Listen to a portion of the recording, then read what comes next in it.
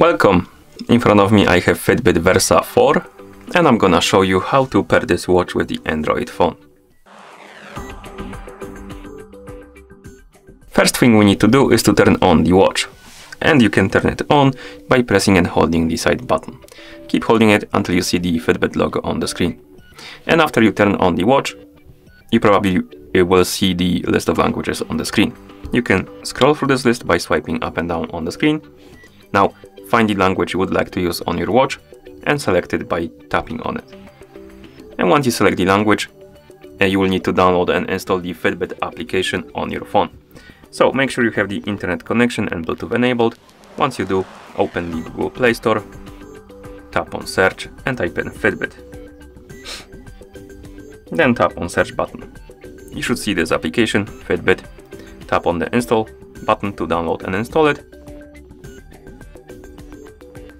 And once the application is done installing, you can tap on the open button to open it.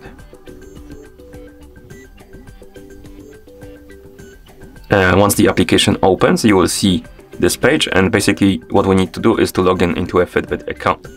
If you don't have a Fitbit account, tap on the Join Fitbit button and make an account there. I already have an account, so I'm gonna tap on Login, enter the email address and password.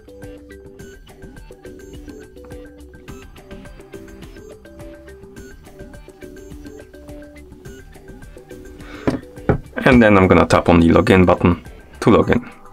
Oh, I must have entered the password wrong, so give me a second.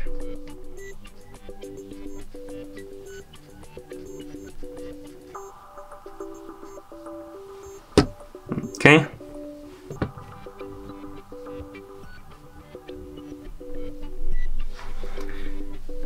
After you log in, you might be asked to allow the permission for notifications or to send the notifications rather.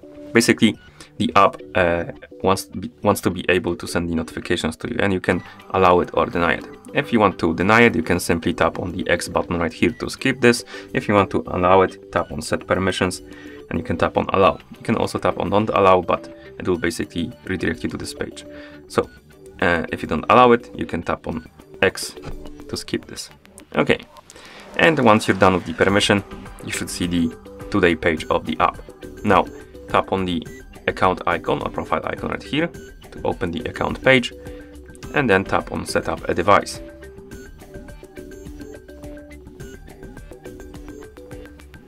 Select the Versa 4 from the list, tap on Setup, tap on the nearby permissions because we need to allow the required permissions, tap on Allow, tap on Setup,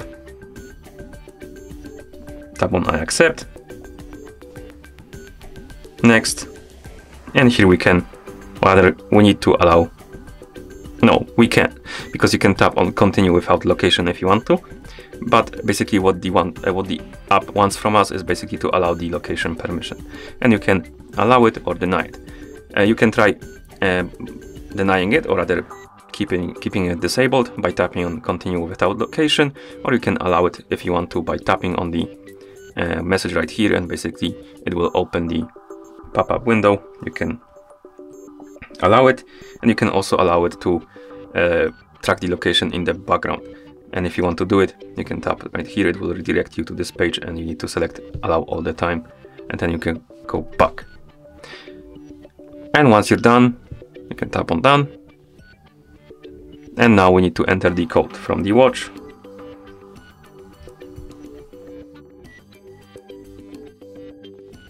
Tap on pair and connect, tap on pair. You can allow or deny, no, this one needs to be allowed, so tap on allow. Here you can allow or deny the notification access. Basically, if you want to receive the notifications from your phone on the watch, you need to allow this permission. If you don't care, you can deny it. I'm just gonna allow it for now. And right here we can purchase the protection plan or whatever that is. I'm gonna tap on not now, and we can update our watch. Rather, we need to, because as you can see we don't have skip button, we need to tap on update.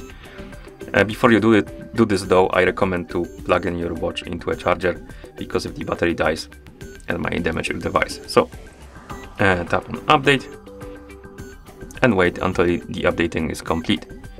It might take a while, but basically once it's done updating, your watch will be completely paired with your phone.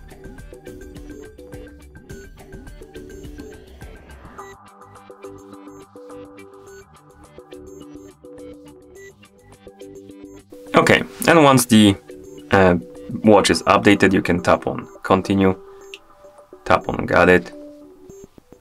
You can see the tutorial how to use the watch and Alexa, then tap on get started.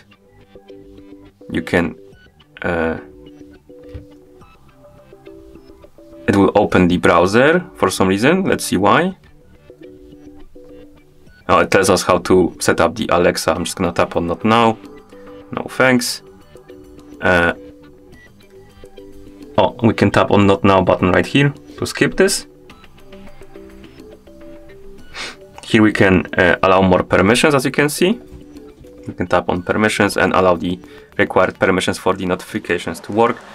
Like I said before, so basically if you want to receive the notifications from your phone on your watch, you need to allow specific permissions.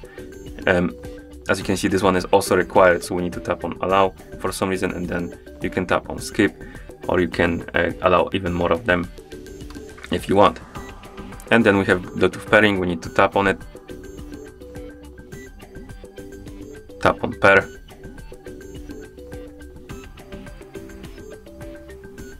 Here we can learn more about the band or other watch. I'm just gonna tap on skip, then tap on next, next, next, next, next, next, next, and then done. Again, you can buy premium subscription if you want to. I'm just gonna tap on X. And after all that, your watch should be right here on the list.